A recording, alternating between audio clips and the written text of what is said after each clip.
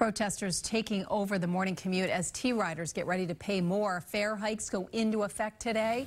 Michelle Fisher is live in Dorchester with more. Michelle?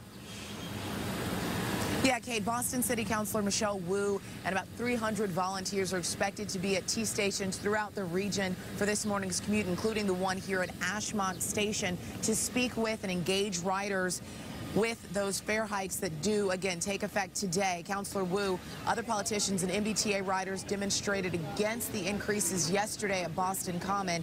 Many say it's bad timing since the hikes come as the T is suffering recent derailments leading to service slowdowns. The protesters say they do agree that money should be spent to upgrade the system, but say that money should not come from riders.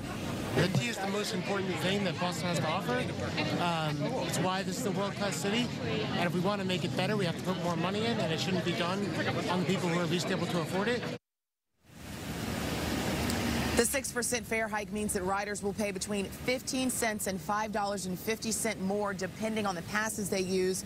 The increase expected to generate $30 million in additional revenue that the MBTA says will be used for system-wide upgrades. We're reporting live from Ashmont Station. Michelle Fisher, WBZ This Morning.